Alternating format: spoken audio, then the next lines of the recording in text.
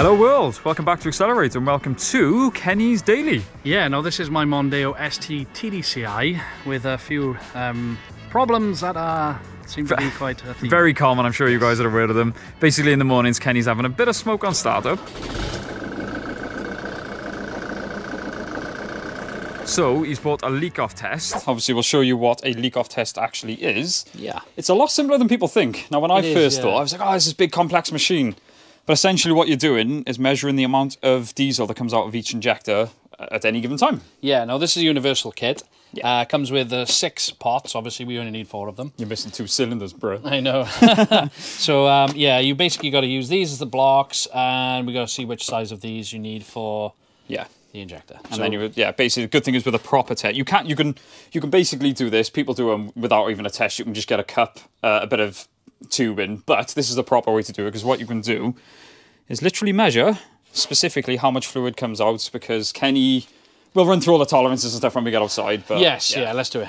So this wasn't intended to be an instructional video, but take it as instructional if you want, because we're going to do mechanics, but we have looked into this. And yeah, we know what we're doing with these. It's relatively straightforward. So first step, open the bonnet. Yes, and take the cover off. So basically what we're going to do is a leak-off test. We're going to run off Delphi's instructions. So the procedures we're following are recommended by Delphi. We'll put them in the description as well, but we will run through them. 5-minute test, 25 mil per minute allowance. So let's just set it up. It sounds very confusing, but yeah, we'll talk it as we go along. But yeah, really we know the tolerances and stuff like that, luckily. So yeah, first thing you do is the leak off. First thing is engine cover off, obviously. Bonnet open, all the basics, but yes. So you've basically got your fuel rail, which leads to your 4 injectors there. You've got then what they call leak-off pipes. Yes. So it is normal for diesels to have leak-off coming from them, but there is a tolerance because, you know, seals and there's a racetrack around you. Seals wear over time, and they do cause the injectors to leak off more than they should. Yeah, exactly. So here we go. We're gonna pop these out. I hope they all pop out nicely, because they are plastic at the end of the day, and old plastic. And at the beginning of the day, they're plastic.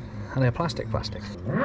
So there's just little tabs there on the back of them. So what you try and do is just undo the tab and then So the kit comes with little basically plugs there. So as you pull the leak-off pipes off, they are to stop air getting into the system, I believe. Yeah, it is so while it's running. Plugs basically. them off. Yeah. Yeah, it comes with 6 of them. I know you only need 4 on these engines, but obviously the kit is for 6 cylinders. Should have got a better engine, engineer. Yeah, says the guy with a 2-litre version of this crap.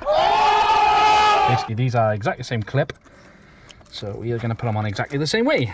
So that goes around there. Genius. Yeah, so as you can see there, the hole there, that's basically what we're plugging these. Ow! Yeah, these bits into. There you go in there. And the other 3. There's only 3 more to go. Yeah. Well, by filming this, I just can't help but, you know, just. Nice. On the crap. It's the first time. Hey! Oh, wait. Wait a sec. It's the first time it's moved in about 6 months.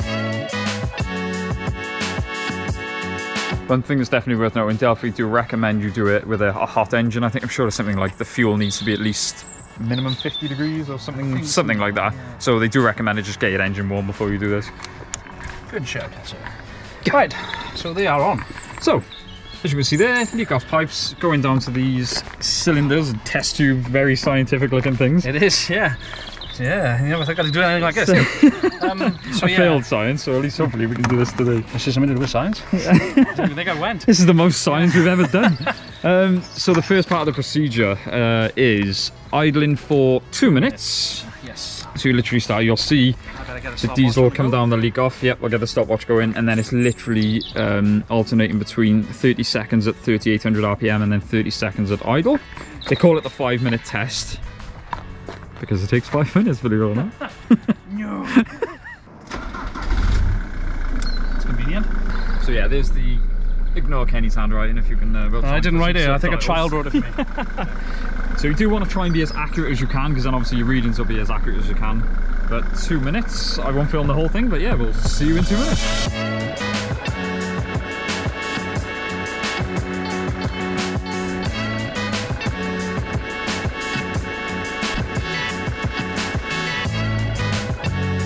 Only in the valleys. I know it is. Working on your car, hey, baby. Hello. How you doing? Hey, there's updates for tonight. Say what? Oh. So we should look at then. Yeah, I don't think I've ever revved this car that high, 38 RPM. No, you've got to hold it there for 30 seconds. That's going to feel unnatural. And so 2 minutes. Jesus. that just sounds painful in a diesel, doesn't it? Right, so like we said, 30 seconds of this now. This is the first lap. So that's your first load of revving, and then we're obviously idling for 30 seconds. How are them bottles looking? They got fuel in them. That's how we're looking at the moment. Number 4 seems to be a bit higher.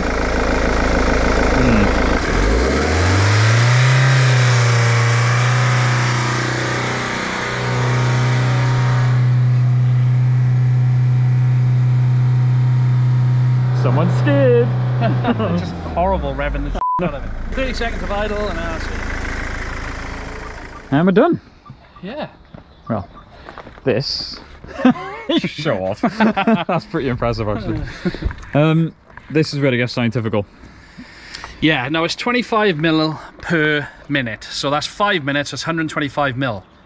What, as in like that's within tolerance? Yeah, that's within tolerance. So these are within 125 mil. So, all right, there's more on that one. Yeah. And there seems a little bit more on that one, but I don't think they're that bad.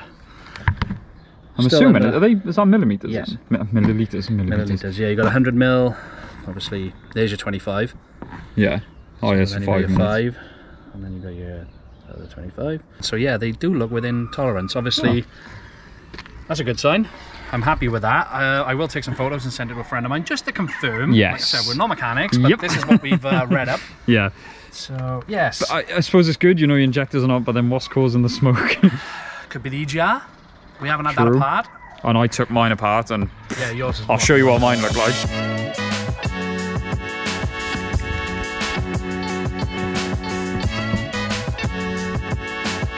So yeah, it's worth doing either way, preventative maintenance. Yeah, like I said, I will double check with a friend of mine, and if you guys know, please let us know as well. Now, we posted a picture of the results of the leak-off test on the Mondeo Owners Club on Facebook, and the awesome people on there told us these results look absolutely fine. What we got? We're going to go through these a minute.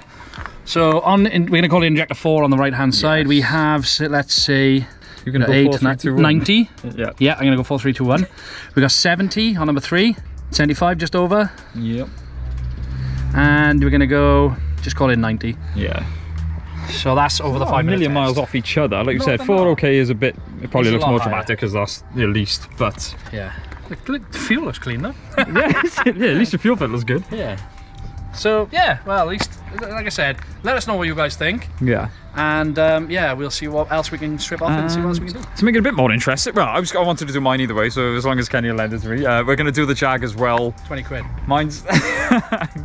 family rates, that is. Yeah, that is, yeah. Mates are 30. Mine doesn't seem to have the problem, but I want to do the test anyway, because it's just good peace of mind. Yeah, it is. Well, I think it'd be good to do yours now, and see what the difference is between yours and mine. Yes, definitely. Because mine's a 2 litre, this is the 2.2 anyway. So yours sucks.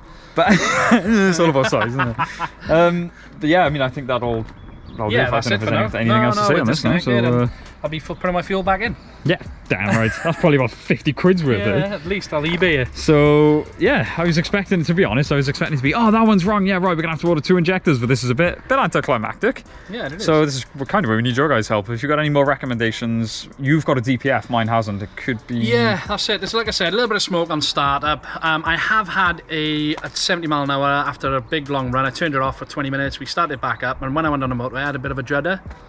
So yeah, if you guys know what that could be, let me know. But I know it. Obviously not. So yeah, help us out, guys. But for now, thank you so much for watching. Don't forget to like, comment, subscribe. We will see you in the next one. Boom.